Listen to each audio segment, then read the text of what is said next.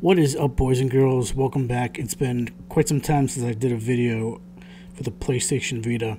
I just been kind of hanging low hanging fruit, I guess. I've been playing Dying Light 2 on the PC, and I moved on from that, waiting for a new update and some new gameplay modes. Right now I'm doing Quantum Break, which is a great game. If you played Alan Wake, play Quantum Break, then play Control. They're all linked together. And Alan Wake 2, I cannot wait. But that's pretty much it. I've just been playing video games. You know, nothing's really caught my eye for the PSP nor the PS Vita.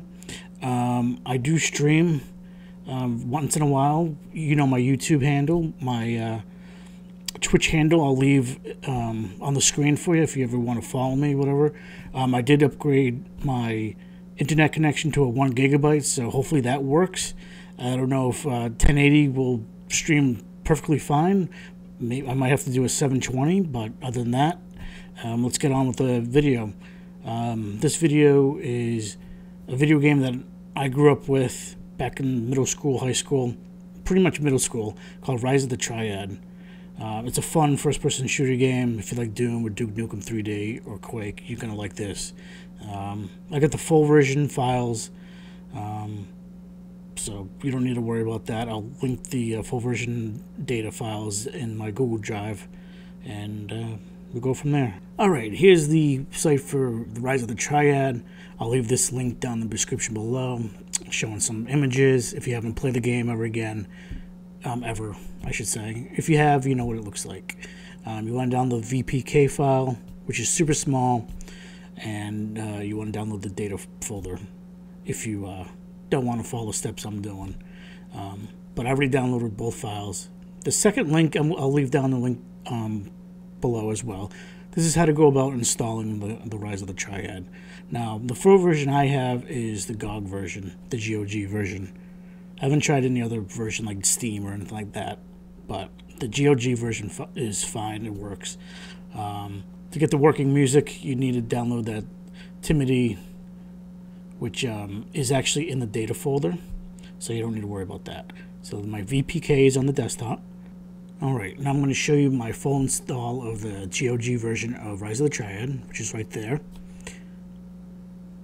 Next, let's go back to the download folder.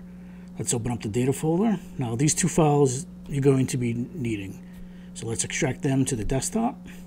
Close out of that. Open this up. The shareware version comes with the data folder. Download, or whatever you want to call it. So we're not going to do that because we're going to be installing the full version. Like I usually always like to do for you guys. Give you the full version so you don't have to play shareware stuff. So delete that folder. Now let's go back to the Rise of the Triad folder. Now all these files in here I'm going to drag and drop into the ROTTEXPR folder. So once that's done, you're almost there. I'm showing you right now. Transferred perfectly fine. Just tell. Let's close that. Let's minimize that. Next, I'm going to open up my FTP because I'm going to do everything FTP. I like FTP. And let's go back to the PlayStation Vita. Alright, from here you want to scroll down to wherever you have your Vita shell. We're gonna need to open up the Vita shell. So let's open this bad boy up. Next, you want to hit the start button. Now it's up to you what you want to do, the FTP or the USB. I like the FTP. It's just, I don't know, I'm preference, I guess. And you want to hit the select button. And right from here, I'm going to use the FTP client that I just showed you in the previous clip and go from there. Alright, since you got the IP, you want to enter that into the host. Like you see what I'm doing right now. You want to move over the port. And it's 1337, which stands for Elite. L-E-E-T. Next, you want to go down to your UX0 folder, scroll down. Now, if you have a VPK folder, that's cool. I like to keep my things nice and neat and organized, so I do have one. So drag and drop into the folder, the VPK file. You're more than welcome not to have a folder at all. It's totally up to you, personal preference. Next, you want to go to the data folder.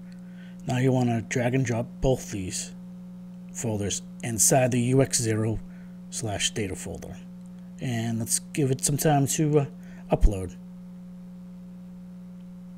It shouldn't take too long. It's kind of a small game, small file anyway. Alright, since that's finished, what you want to do now is you're more than welcome to just leave the computer as is, or just exit out of the cancel or disconnect from the FTP client. Totally up to you. So let's head over back to the PlayStation Vita side of things, and I'll show you how the game works. Before we get started, I just want to take the time and just let you know that I'll play the game, and I'm just going to be quiet throughout the whole process of the game itself, so I don't ruin anything for you guys. But other than that, I'm just going to leave you with thank you for watching the video. Like, subscribe if you want. Totally up to you. I know I haven't been active lately, just been playing video games, and work's been very busy for me as well. So I just want to take the time to say thank you for sticking with me.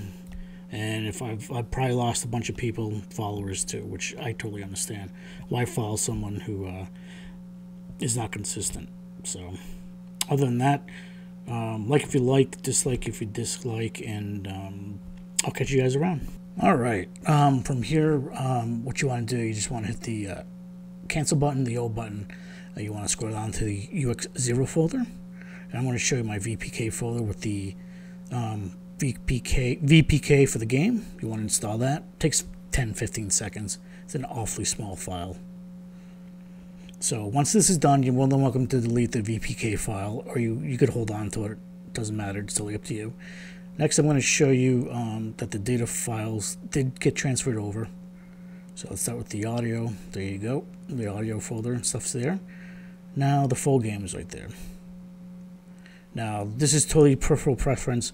You're more than welcome to reboot the system, or you could always hit the PS button and swipe out of the Vita shell. It's totally up to you guys. It's personal preference, but I'm going to reboot the system. I'll see you on the dashboard.